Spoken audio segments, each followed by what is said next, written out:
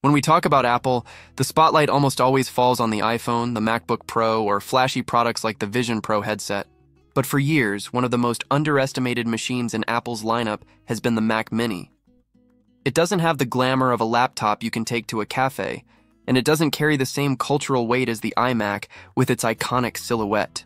Yet, the Mac Mini has quietly been the workhorse of Apple's desktop world. Small, affordable, flexible, and deceptively powerful. Now, with leaks and insider reports pointing toward a brand new generation powered by the Apple Silicon M5 family, this little machine might be about to steal the show. And here's the kicker. Early benchmark predictions suggest the M5 chips aren't just incremental. They're setting new standards for graphics performance that could completely reshape how professionals, gamers, and everyday users think about desktop Macs. So in today's breakdown, we're diving deep into everything we know so far about the M5 Mac Mini, from benchmark leaks, insider reports, design expectations, GPU performance, pricing strategies, and how it stacks against the M4 generation. We'll also explore why this release could make the Mac Mini the most strategic product in Apple's entire Mac lineup. This won't just be a spec rundown. We're going long form here, digging into context, history, buying advice, and what it all means for the future of Apple hardware. Chapter 1. The benchmark leaks. Numbers that shocked everyone leaks around Apple's Silicon roadmap are always tricky. Benchmarks surface months before release, often on pre-production hardware, and sometimes they're just educated guesses by analysts. But when the A19 iPhone chip benchmark surfaced earlier this year, they offered a massive clue about the architecture that would also power the M5 Mac family. According to early predictions, here's how things stack up. M5 standard.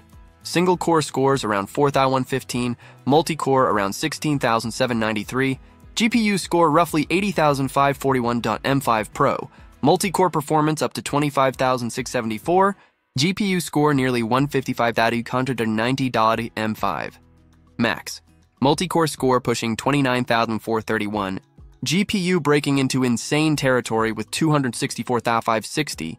To put that in perspective, the regular M5 already creeps close to the M1 Ultra in CPU power. The M5 Pro effectively matches the M4 Max, which is no small feat, and the M5 Max?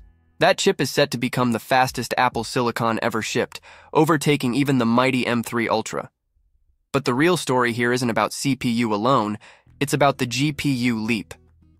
Apple seems to be focusing much more on graphics horsepower this generation, and in a world where AI workloads, creative rendering, gaming, and machine learning tasks rely heavily on GPUs, that's a smart move. Chapter 2. Understanding the M5 lineup. Apple doesn't release just one chip. It releases a family, Base, Pro, Max, and sometimes Ultra. Let's break it down. M5. The entry-level chip, likely to power the Mac Mini, MacBook Air, and entry iMacs. Balanced performance for day-to-day users. The M5 Pro. The middle ground, designed for heavier users, video editors, developers, musicians, and small studios. Perfect for higher-end Mac Mini and MacBook Pro models. M5 Max the Beast. Targeted at professionals needing workstation-class performance, 3D modeling, Hollywood-level editing, massive datasets. Usually ships in the larger MacBook Pros and Mac Studio. M5 Ultra. While not confirmed, Apple often fuses two Max chips into an Ultra for extreme workloads. That could arrive later in a future Mac Studio or Mac Pro refresh. For the Mac Mini specifically, reports suggest Apple is testing two versions, one with the M5 and one with the M5 Pro. That mirrors what they did last year with the M4 Mini. The exciting part? This could mean Apple is deliberately keeping the Mini as a serious option for professionals who don't want to pay for a Mac Studio. Chapter 3. Why GPU performance is the real story over the past few years. CPUs across the tech industry have plateaued a bit. Yes, performance improves, but the days of doubling speed every generation are long gone. GPUs, on the other hand, have become the real battleground. Why? Because modern workloads demand it. Video editing, 8K timelines, multi-layer color correction, and advanced VFX lean heavily on GPU power, 3D rendering and animation. Blender, Maya, Cinema 4D, all GPU-intensive. AI and machine learning.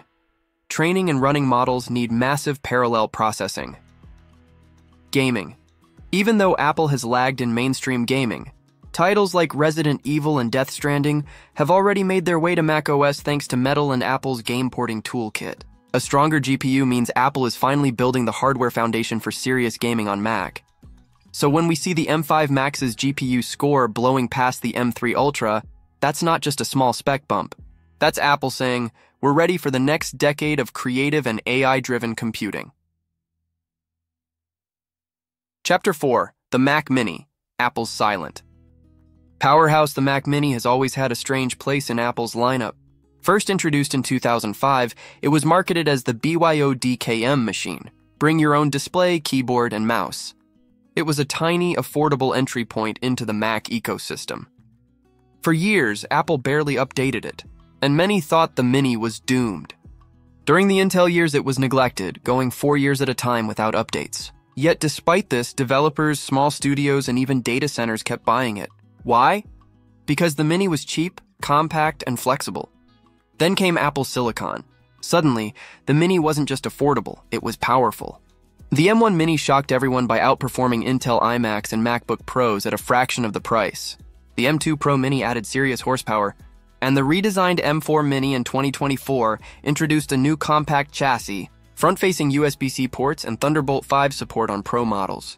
The result? The Mac Mini is no longer just an entry-level toy. It's become the sleeper hit of Apple's desktop strategy. Chapter 5. Insider Reports and Rumors Insiders. Like Marco Zivik recently uncovered device identifiers in Apple's backend for 2 distinct Mac Mini models, running the M5 and M5 Pro. That all but confirms Apple is readying a 2-model release, and here's the twist. Apple has a history of skipping chips. The Mini never got an M3 version. It jumped straight from M2 Pro to M4. That means the existence of an M5 identifier is actually significant. It confirms Apple isn't sidelining the Mini this time. Instead, it's making it the first Mac to debut with the M5 generation, possibly as early as October 2025. That timing is unusual. Apple typically gives each product a year or two between refreshes. But this could be a deliberate strategy. Use the Mini as a launchpad for each new generation of Silicon Chapter 6, M4 versus M5, the value game. Let's be real. Not everyone watching this is going to rush out and buy the M5 Mini the day it launches. And honestly, that might be the smartest move. Why? Because the M4 Mini is still incredibly powerful. It introduced a brand new design, supports Thunderbolt 5, and is more than capable for coding, music production, 4K editing, and even some 8K workflows. But with the M5 looming, retailers are already dropping prices. The base M4 Mini, originally $599, has dipped to $499 in recent weeks. Once the M5 is official, expect those discounts to deepen. Plus, Apple's refurbished store will flood with M4 Minis at reduced rates. For most people, the smarter play may be to grab an M4 Mini at a bargain. You'll get 90% of the M5 experience for much less. The only users who should pay the premium are 3D, professionals, 8K video editors, AI, researchers, or anyone who just wants the absolute latest. Chapter 7. Design. Expectations: Apple isn't likely to redesign the Mini this year. Remember, it just got its first new chassis in 14 years in 2024. That's still fresh. Expect the same compact aluminum body, same front ports, and same quiet fan system. The story of the M5 Mini will be all under the hood. Chip upgrades, maybe small tweaks in thermal management, and potentially new wireless standards like Wi-Fi 7 or upgraded Bluetooth 6. Apple doesn't redesign products just for fun. It'll ride this new Mini design for years, just like it did the 2010 chassis. Chapter 8. Beyond the Mini, other M5 Macs. The Mini isn't the only product getting M5 Silicon. Reports suggest the iPad Pro will also be refreshed in late 2025 with the M5. It'll be a smaller update compared to the big OLED redesign of 2024, but the new chip will keep it competitive for professional workflows. Down the line, expect M5 Pro and Max chips to land in the MacBook Pro and Mac Studio in 2026, but for now, the Mac Mini is the first pioneer. Chapter 9. Buying Advice. So here's the million-dollar question. Should you buy the M5 Mac Mini? If you're a professional who needs GPU horsepower, yes. The M5 Pro Mini could save you from spending thousands on a Mac Studio. Chapter 10. Final thoughts. The upcoming M5 Mac Mini represents a shift in Apple's desktop strategy. By debuting its newest chips in the Mini, Apple is turning this once-overlooked box into a flagship showcase for its silicon advances. The CPU improvements will be nice, but the GPU leap is what will truly matter. For creative professionals, AI researchers, and even gamers, this could be the Mac Mini that finally makes the case for small form-factor desktops.